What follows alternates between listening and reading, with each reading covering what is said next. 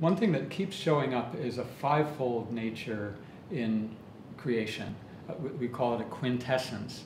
And one of the current physics views is of a quintessence. And that's when they talk about dark matter and dark energy, those are the fourth and the fifth elements in that quintessence in that conventional modern view. And we look at it and we see different explanations for what tells the conventional story of dark energy and dark matter, but we have our own view on what actually is happening in terms of the equivalent of dark matter is spirit matter, spirit minerals, which are essentially about a dozen of the transition minerals that we normally call, in their normal state, transition metals, but this is a non-metallic state. It's a condensate. Condensates are known, they're documented in conventional science. The Bose-Einstein condensate was the first, and 2001 Nobel Prize in Physics was awarded for the research showing that Bose and Einstein, the two physicists who first proposed this low energy state of matter, that it actually does exist. And the most recent one I've come across is that light, photons, can form a condensate. And interestingly, when they do, they actually have mass. Fascinating. So it's a completely different state of matter, just like solid is different from liquid. They act very differently, and a gas is different still. And plasma is the fifth element in terms of a quintessence of states of matter. So we can look at what is the state of matter, and I believe all of these states of matter must be considered and modeled in how the biological, the living sentient being operates. They're all crucial. If we leave them out, our conventional view looks at the body and we see solids and liquids, and yeah, there's gas, there's oxygen, partial pressure, and plasma. Well, the term plasma in physics actually comes from the biology, because plasma in a cosmological and physics sense looks and acts and moves like a living thing, like the plasma in a biological system. It's electrically conductive, like the plasma in your cells, cytoplasm, or the plasma in your blood vessels, the blood plasma. So there is a relationship. Plasma isn't just an ionized gas. Plasma is also a state of electromagnetic flow and function that happens in a liquid as well, in a biological system. So that's a key consideration in the body, because we're made of water that's not just water. Some of it is structured water that's not a plasma, it's a liquid crystal, which is, we could say, a sixth state of matter. The researchers working on it call it easy water, and they call it a fourth state of water, but it's actually, we could say, the sixth state. Again, we need to take the biggest picture and take into account all these different functions. So there's a quintessence of states of matter extending all the way from a condensate to a plasma that have each of them very different qualities. We need all of those qualities to explain life.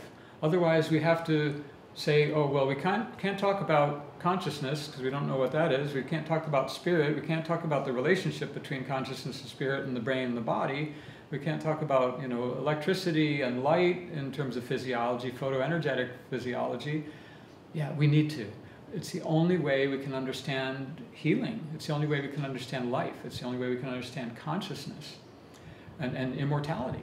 Our actual immortality has a physical, mineral, material, spirit basis, and that spirit is the vessel, the grail that holds the consciousness. Consciousness is a function of that spirit body.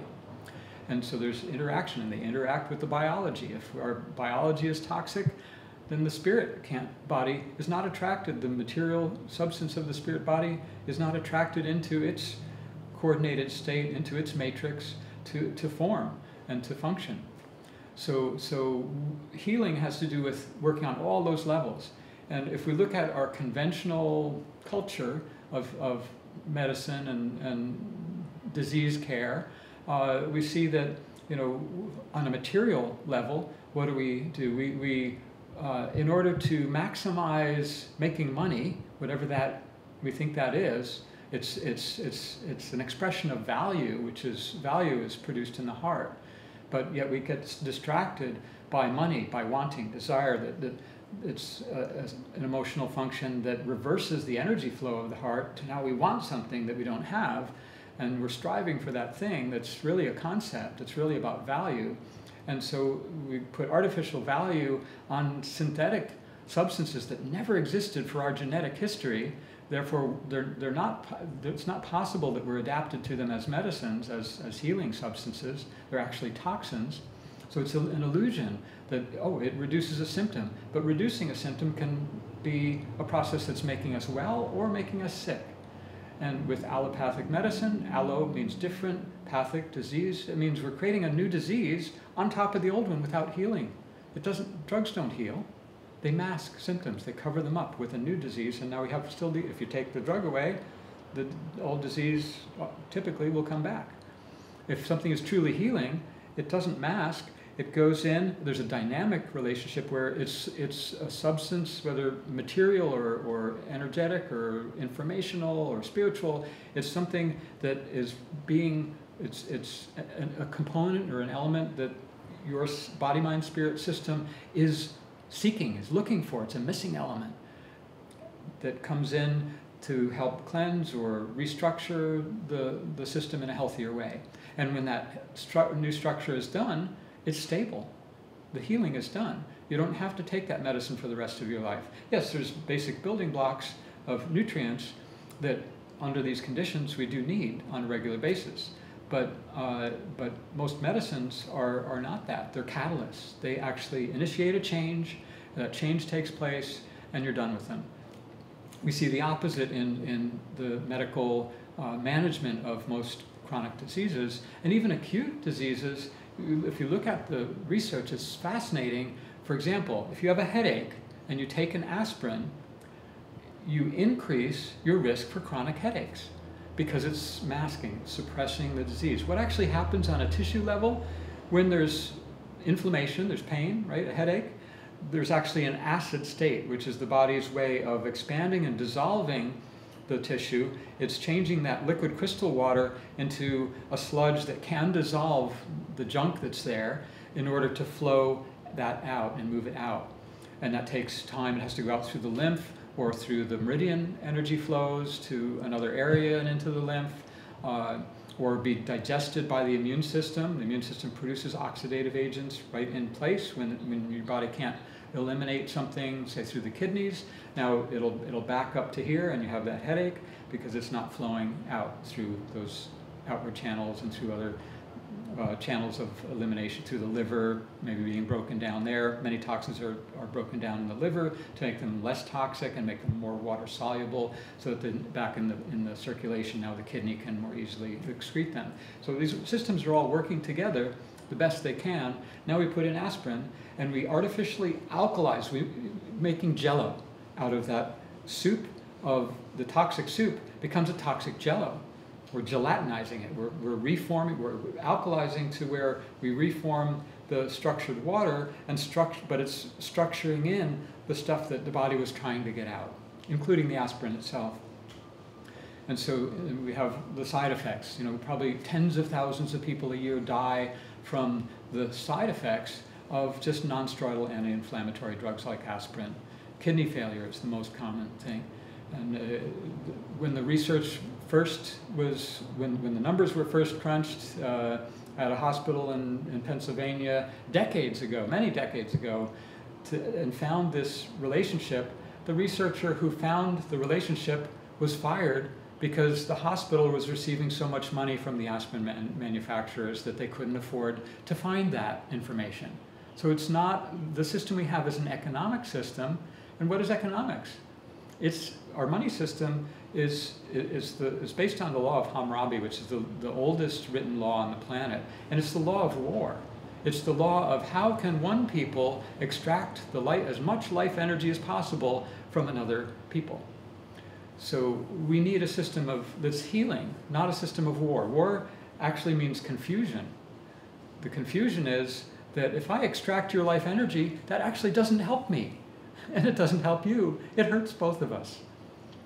What we need to do is help each other. The resources we need are here in abundance for healing, and they're in the natural world. They're the energies and substances and information that our ancestors had available to them, because that's what our genetic biological system is adapted to thrive in this earthly environment with those natural substances. But it's a matter of gaining the sensitivity, the awareness, the understanding, in order to interpret our body's signals and calls for help, and not killing the messenger, as we do with an aspirin or a steroid. Strong steroid medicines do the same thing in over-alkalizing the tissues, which is why, they reduce a symptom, but in the long term, you inject a steroid into a joint and you find that, oh, now the connective tissue repair doesn't work. Now the joint's not healing. Now we have more degenerative joint disease. The same happens with antibiotics. Antibiotics often are used to treat things that aren't even infection. Oh, I have inflammation in my bladder.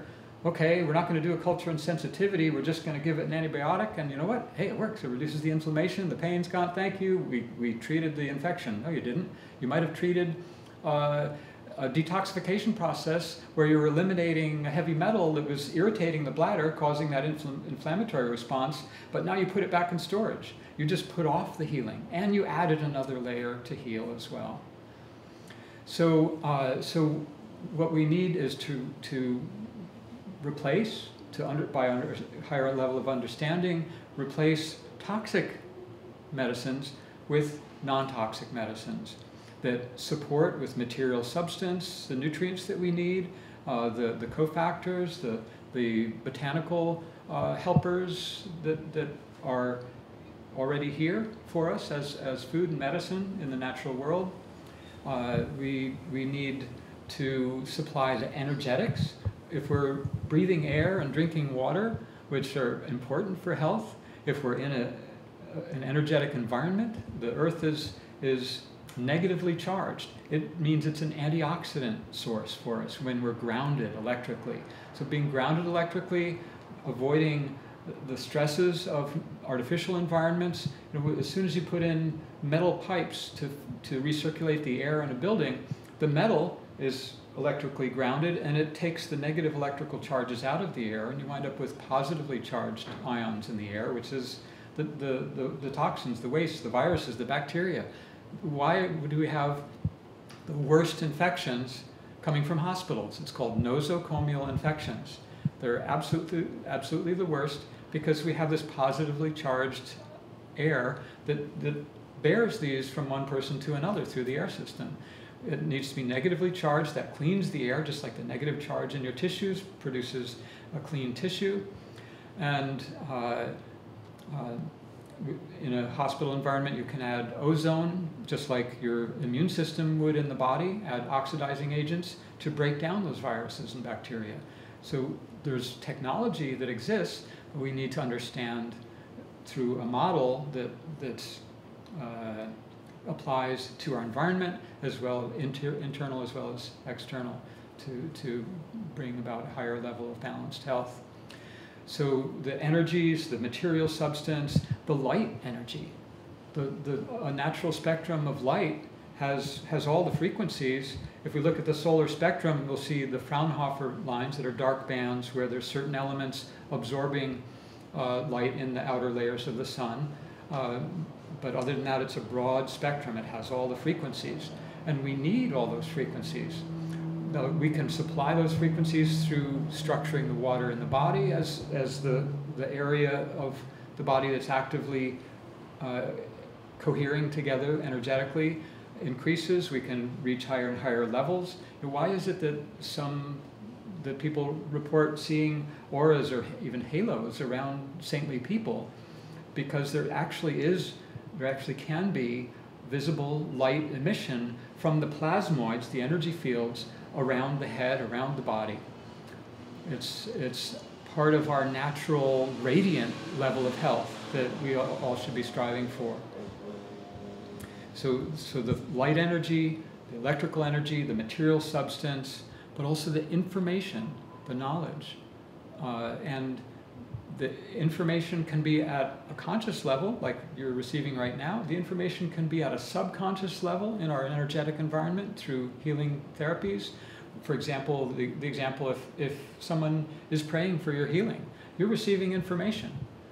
It's an actual thing. It's not something that, we have a technical instrument to measure. We have biological systems to respond to, and we can measure the electrical response of the biological system to that information signal.